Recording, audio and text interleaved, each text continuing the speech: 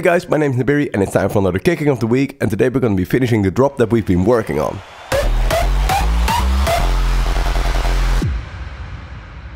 So let's just listen to the build up and then the beginning of the drop which we created in the previous episode, and then I'm going to show you what I already did off screen.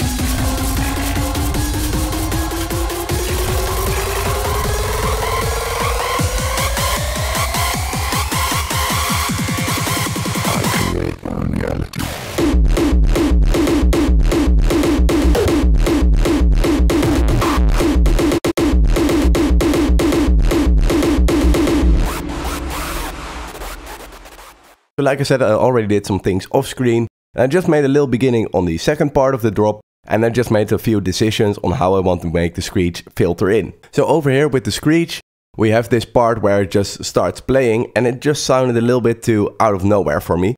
So I had this little high pass filter over here, and I just have this balance which increases the amount of reverb that comes in as the screech progresses. So instead of just having it out of nowhere, right now it sounds like this.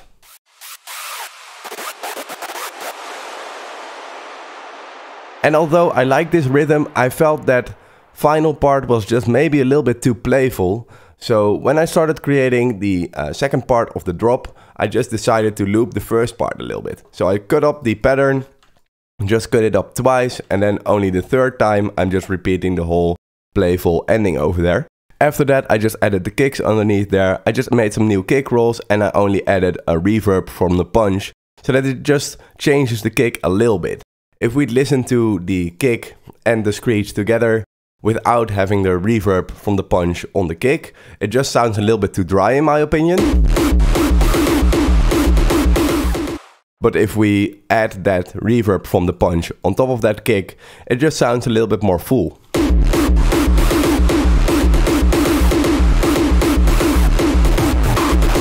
So let's just start creating the final part of the drop. Make some new kick rolls and maybe play a little bit with the fill where the screech comes filter in, and just finish this. And again, when I want to decide what to do in the final part, I just listen to everything as a whole and just see what comes up for my inspiration.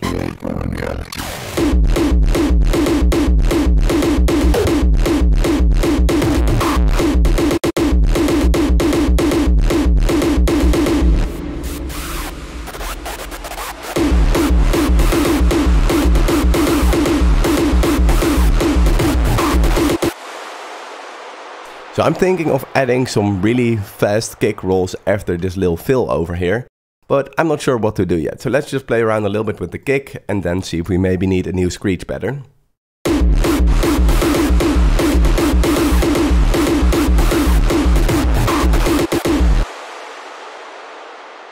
Yes, something like this will work. I just hear it in my head already. And like this, I'm just pasting the reverb from there just over the kick and it will just fit.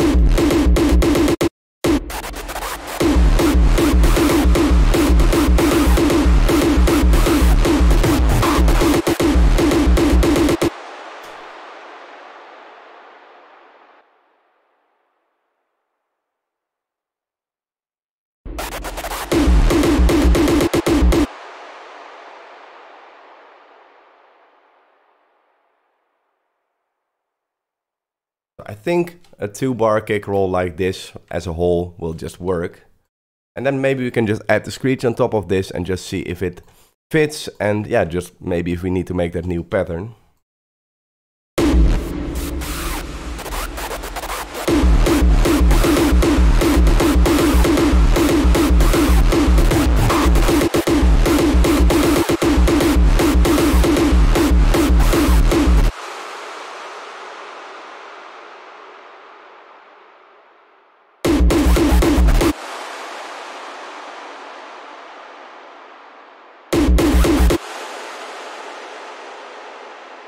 Maybe something like this with the same effects kicks will just work.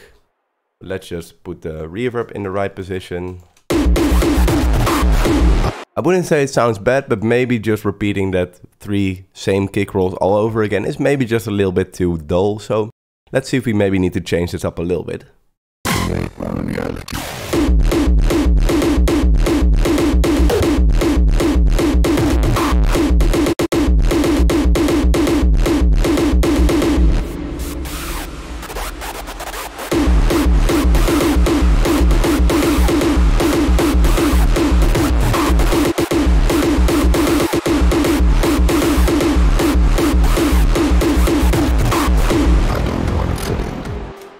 I just want to see if creating a new pattern over here with these final 4 bars will just create a little bit of a different flow. Because it sounds alright, but it's just not entirely there. So I'm just going to make this unique. And we're just going to mute one of our 2 screeches because it was a 2-layer screech. And we're just going to first see and try if we can make a nice rhythm that will fit everything for the final part of the drop. So I'm just going to move this to the end over here because I feel that this as a little part of recognition at the ending is still nice. But I just feel like we need to change it up for the beginning of this final part of the drop.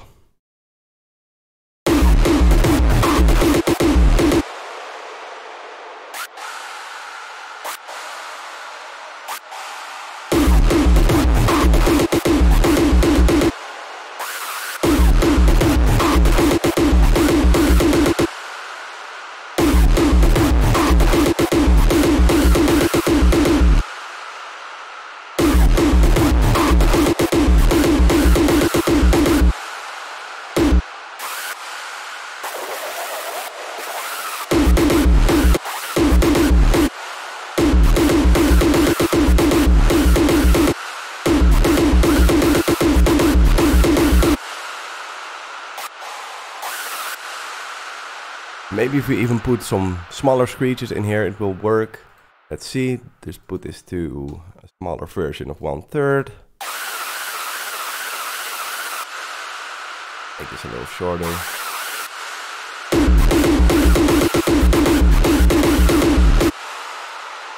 I feel that's all right.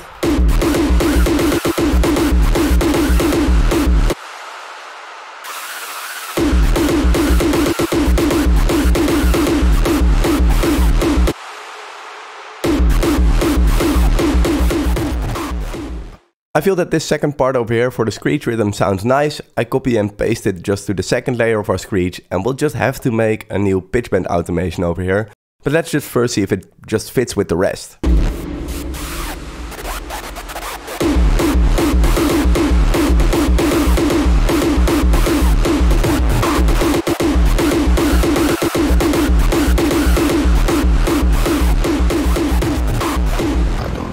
I feel that that works. Let's just create a nice pitch bend automation that will just make the screech come to life a little bit more. So I'm just going to copy and paste this and then make it unique.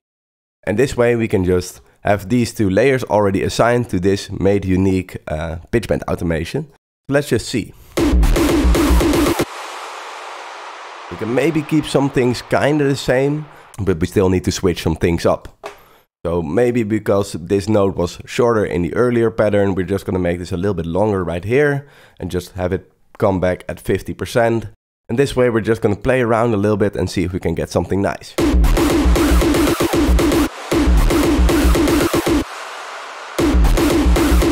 But I have to say I like the higher feeling for this second part of the screeches, so I'm just going to pitch them down a little bit less to just have them retain that higher feeling without pitching it down too much.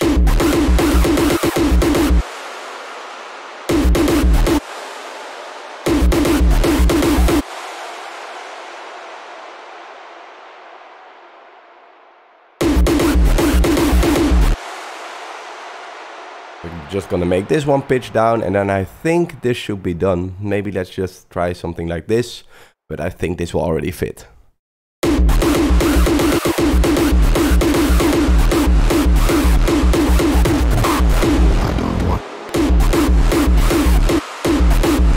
And I just hear a final thing that I want to change over here for the pattern. And that's just going to be a few stutter notes over here before this second thingy over here. So this will just make it sound a little bit better. I think it will just flow a little bit better with the kick and the kick rolls.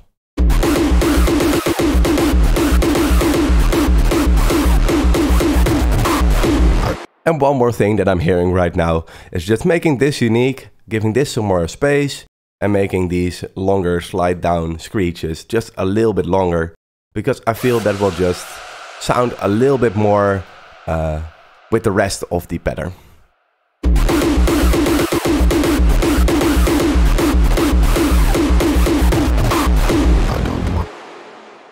So let's just see if we can just switch up some details by just changing these effects kicks.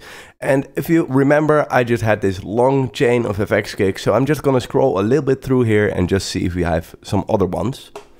I think by just reversing them and just changing up the first one, it already just sounds a lot more unique, but I also feel that we just can add a little bit of these extra secondary punches on top of this to just have a little bit more rhythm here.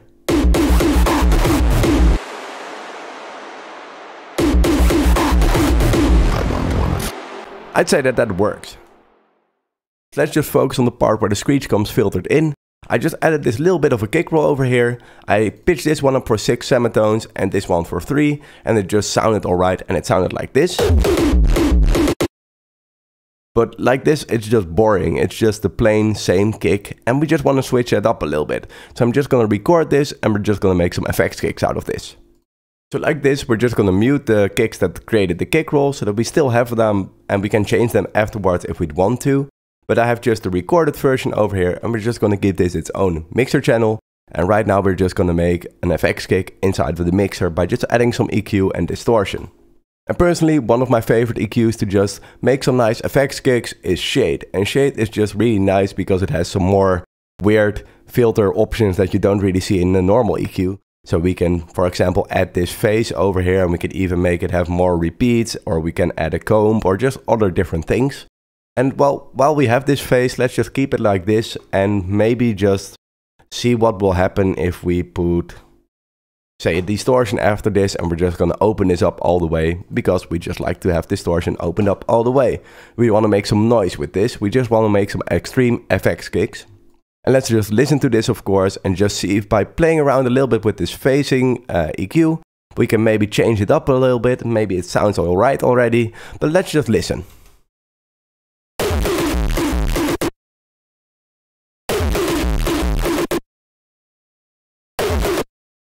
And like this, I'm just going to add some more peaks, and in the bottom over here, I can add some LFOs so that I don't have to put a lot of automation clips in there. I'm just going to put some LFOs on the moving bits, and this will just make it sound nice and organic.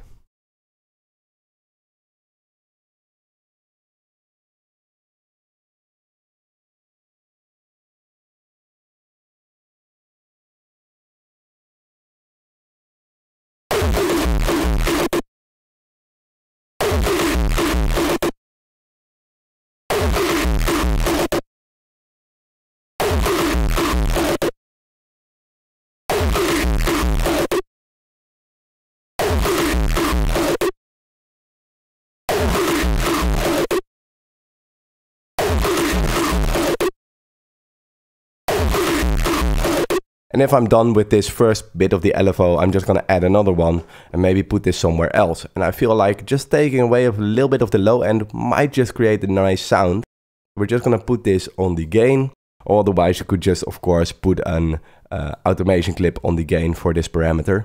And let's just see, make it a little bit slower and just see if this sounds nice.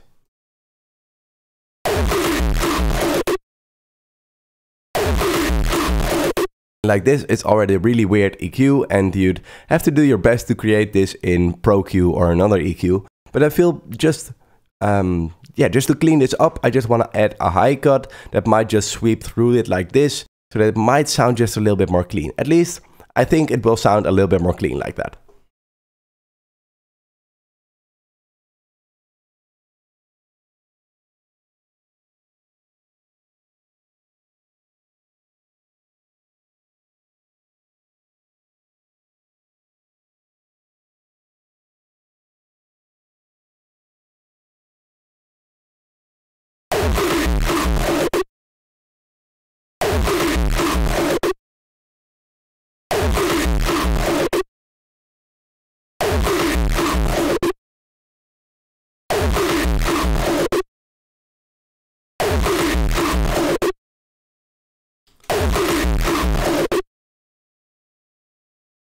And now we have our main sound for these FX kicks, and I just want to try and make a little dip over here and just scroll it through there and see if it just changes the sound a little bit, but I think we're already just reaching the finishing point.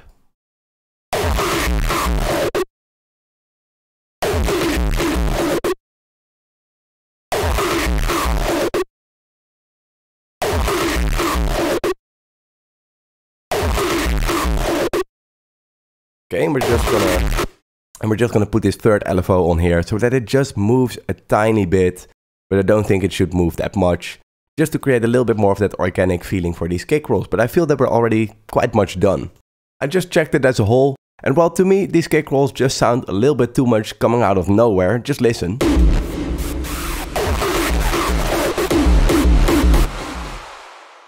An easy fix for this is just adding a high pass and making that sweep down so that it introduces itself a little bit. And there's just one thing more that I really want to do, and that's because sometimes when you have your FX kicks, they just stretch out the sound. The distortion really stretches out your sound, and the distortion will just keep this sound playing, for example, over here, while our normal kick is already playing, and we don't want that. So I'm just gonna add a little bit of an automation on the volume of this channel to just make sure that the channel stops playing when our main kick kicks in again. And I personally just like to really do that with balance, just because then I don't have my faders over here moving all the time. I just really get annoyed by moving faders in the mixer. So I just like to do that with balance. And just by doing this, we're sure that this really just stops playing the FX kicks with the distortion when our main kick kicks in again. So let's just finish this off by adding a little bit of details like crashes, for example. And I like to add crashes on top of my kick rolls, but since we're already really going for this dry feeling over here with just the kick, I don't want to add too much, and I chose to use this drop crash sample over here. And it's just basically a clean crash sample out of Drumazon, but it doesn't have reverb. So if you try to mimic this drop crash technique that I'm using as well, I just suggest you use a more clean crash without reverb, so that you can always add some reverb if you feel like it. And you can also just add like a second bigger crash with a huge reverb after that to just create some more space. But I just personally really like to use some clean crashes for this without reverb. So right now we're just gonna listen to the drop and just see where we need some crashes, maybe on top of the kick rolls, maybe something else, and maybe one of these bigger crashes to make this drop flow a little bit better.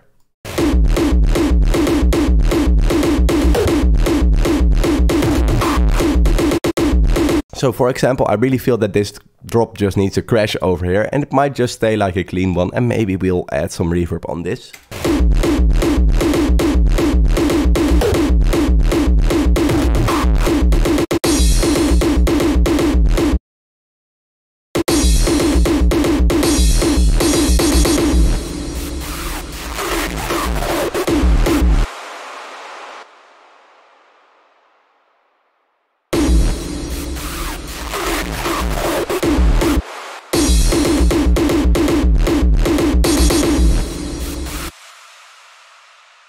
So let's just lower the volume of this crash a little bit to just make it fit.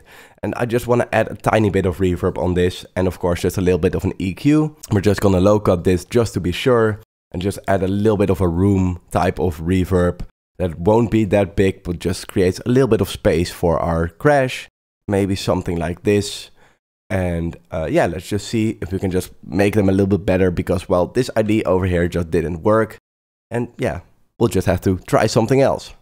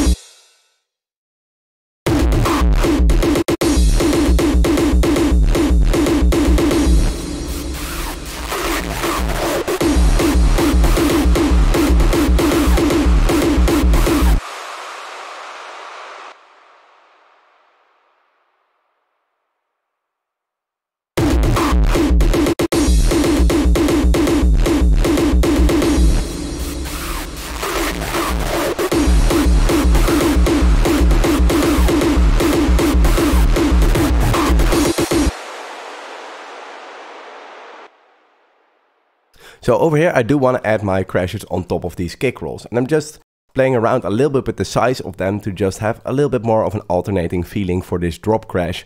Sometimes I even make them way shorter than this, but I just try to kind of mimic them with the size of the kick roll or the punch at this case.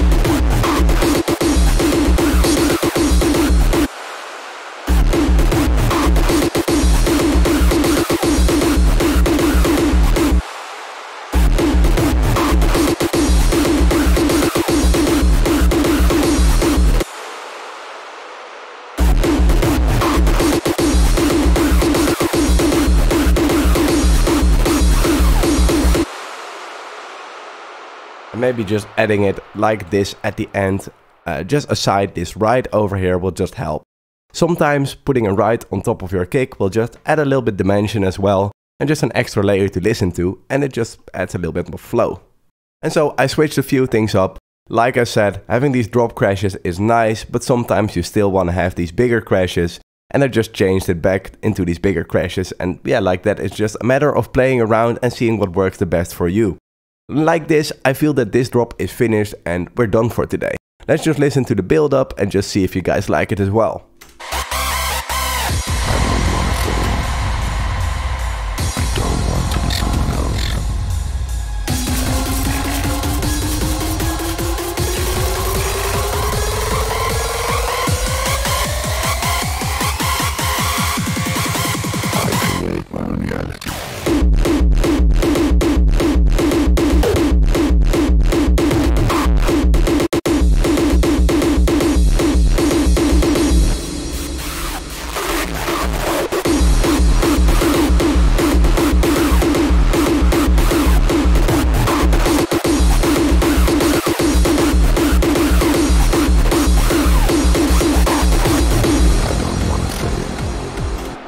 And so, well, I hope you liked this and learned something from this, and I'll see you back soon again. Cheers!